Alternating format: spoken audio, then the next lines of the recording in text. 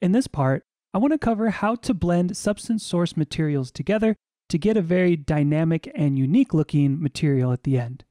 So let's jump back into Alchemist. Now again, when we have Alchemist up here, we have that Adobe project that we've been working on here. So if I jump back into this recent project, it's going to pull up all the materials that I have created or played with here. So let's start off with a new material. So we're going to say create, and let's start off here under view settings. We're going to say mesh, and we'll get back to our plane. And we have this new material. Now, jumping back here, if I go to resources, we have this substance source area that shows us all the materials that have been sent from the Substance launcher. So if we jump back into our Substance launcher that you can get through Adobe, we're going to click up to Substance source up here. And we have access to all of these materials that we can blend. I mean, close to almost 2,600 or over 2,600 materials to play with. So I want to create that rock wall that we saw in the render. The ones that the source materials that I ended up downloading were this French coastal rock. So let me just find that so you guys can see that. Was this guy here. And then also disturbed soil. It's I'll just soil here. Okay. So if we want these materials to be pushed over to Alchemist, really easy. All we need to do is just check this little box, send to Alchemist. And these materials end up down here, kind of just in the library of everything that's been sent over from the Substance source library. So first thing we need to do, just drag our material over, and it pipes it over onto the right where all of our layers are. Now we could technically just take this and run with it, but I want to add more variations, right? I want to blend this second one in. I don't want it to look just like a rock wall, but I want it to look like it's a rock wall popping out of some dirt. So I can take this disturbed soil, drag it on over onto our rock material, and it'll start blending these two materials together here. Now, as you can see, it reads the height information and gives us what we need control-wise to blend these two together.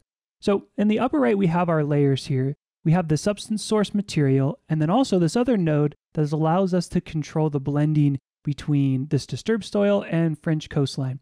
So let's first jump into this material itself. And we have, if I double click here, we have all of the parameters here. Roughness, metallic, things of that nature that we're used to seeing with PBR materials. So first thing is I can turn down this height range. This kind of gives us a push and pull effect on that there. Also the position, this kind of raises and lowers things. Now with this material, we have color 1 and color 2. What this actually is color 1 is the dirt color. Color 2 is some sort of like greenery that's popping up through here. So one thing I want to show you guys, if we end up having an issue with where displacement's a little crazy, we click this little button here, kind of pull this back a little bit, and you can see what's going on. So we have the little green in there. That's some sort of grass or organics kind of poking through. We can kind of play with how much that pushes and pulls with these as well. So we kind of get this where we want it. And then let's move over to the position node here, these blending parameters. So this kind of allows us to push and pull the soil while it reads the height information. So you can kind of see how that works. Contrast just shows the contrast between the two. Now I want that kind of high because it's dirt up with rock. It's not going to be like super blended, or couldn't necessarily be. So we're going to kind of pull that up. And then with opacity, this is how much it comes through. We're going to leave that all the way to the top. And let's turn back up some of our displacement here, so we can kind of see some of that. And it's a little bit of a push and pull between where it ends up in the rock and then jumping back to the material and playing with some of the height range of this until we get it somewhere where we like it. Now, one thing I really like is this bottom material color match. This is going to match the color of the disturbed soil to the French rock material. So if I move down here and I pull the slider up, you'll see the color gets something close to what's below it. I don't want it all the way down. I also don't want it all the way up because I want a little bit of contrast. But if you can see, this kind of allows us to play with that. Now again, we could stop here. I want to keep playing though. So on the left here, we have where it says filters and generators. If we drop this down, there's this little gravel generator. I like this because it kind of breaks up the texture, adds a little more, or breaks up the material, adds a little more texture to it. You can pull down the quantity of this guy. And I also like stone size, how big these need to be. And then also matching to the bottom color below it, similar to what we did with the sand, so it kind of blends in a little more. And then another one I like is this random masking. If I pull this up, this kind of scatters the rocks a little more so they aren't so clumpy. And then we have some obvious sliders like the stone height. This is kind of the height that it's pushing out of the disturbed soil below it. I kind of like to use this stone elevation random to kind of randomize the height of this stuff. It's always important to make sure that we're breaking up our materials so that they don't look so CG and fake across the board. And then the bottom two sliders are just our ambient occlusion settings, how big this surface is, and then the height depth with that. So that's looking pretty cool. Let's move to maybe one more thing. Let's play with something in the weathering here. So if I go down, we have something like, where is it? A moss splatter. Here you go. If I toss this on here, get another great little kind of generator where we can add moss into these little cracks. Now the cool thing about this material, or even how we can, some of the controls that we have with this, is this growth method. Now this is referring to the height. So we can spread the moss out from top down. And if I click on this spread, it starts to grow. There you go. Kind of takes everything over. We can also do it from the bottom of the height information. So in the cracks coming outward, that's what kind of gives us this. And see, it starts to grow up, kind of up the height information in there, just kind of in the cracks. Now this is something that's up to your liking, or if you're working with a reference. Again, there's no right or wrong answer. It's just what we need at the end of the day. So play with some of these sliders, kind of get the look that you want. Add some variation into some of this stuff. And then moss scale is how big or small the moss is going to look in respect to the overall texture. So let's take a look at this on a mesh that is more of a vertical one. So we'll go back on the left here to viewer settings, rounded cylinder, and here we go. Now, if you guys don't see shadows on your end, it's this little toggle button down here turns them on and off. If we want to rotate the light source, we can hold Shift and right click and drag in the viewport, and that kind of shows us what this is going to look like. Let's turn up displacement a little bit more, kind of see how it's poking out. Now one thing, the moss kind of stands out, so I want to get that color a little closer to the rock. So if we click on this moss color, we can say pick from screen, and let me choose something that's kind of a more neutral looking. All right, and then we'll do something, let's say like 40. Okay. So it's in there, but it's not super noticeable. Let's cut it maybe down to like 25. Just kind of adds more texture, more variation to the overall texture. Great. Now we want to get this back into 3ds Max. So as I kind of talked about in part 1, let's go up to the upper right. Actually, first, let's go ahead and save this. So we're going to say save your material, and we can type in something like rock wall.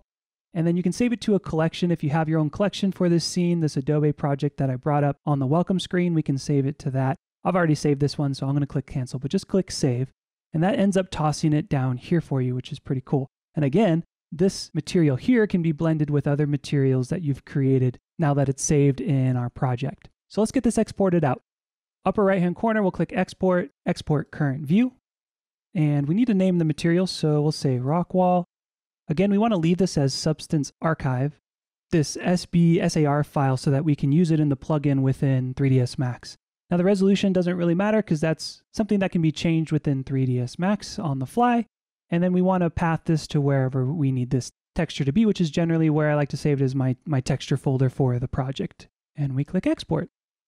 There you go. Now you see a little progress bar in the upper right corner here. That'll let us know when the material is done exporting, and you can use it in 3ds Max. Great. Now that we have everything exported, let's jump over to 3ds Max and use the plugin to render out this material. Now that we are back in 3ds Max, let me show you quickly how to use the material we created with the Substance plugin. So what I want to do is, instead of working on the back wall like we did on part 1, I want to put a little plane here in front of this receptions back wall, and we'll get that material set up there. So let's go ahead and we'll go to the front, and let me grab a plane. And we'll push it back a little bit here, kind of into place. Let's see where we are at. Now there's going to be a little displacement on it, so I don't want it pushed to the edge here, as with displacement, it'll come forward even more. So I'll kind of nestle it back a little bit here. And that should be okay. Let me pull this forward so we don't run into issues there. Now if I go back to my wide shot, let me go ahead and add a UVW modifier on it. And let's just say box. Now, if your length, width, and height are grayed out, turn off this real world map size. And let's say something like 20, 20, 20. That should be more than enough. Let's go ahead and jump over to our slate editor. We've got a mess of nodes here from earlier, but we can either go up to search by name and type substance, or we can right click and say maps, general, and substance. And here's where we load our substance file. So let me go ahead and do that. Once loaded, we'll see our substance node loaded up. Now again, this is not a material, this is just the reader for the substance node. And let's go ahead and change this to 2K. All right, now again, super easy. All we need to do is click on the substance node, and we're going to say substance, substance to Corona. Brings us all of our node out. We have our Corona material here. If it'll let me drag this, okay. Right click, say assign material to selection. And that's it. Again, if we're not seeing the material in the viewport, right click and say show shaded material in viewport. And it's that easy, you guys. We'll click up in the upper right here, and we will let this IPR render. Now, one thing I did notice is we have no displacement on that. So let me show you how to kick that up a little bit.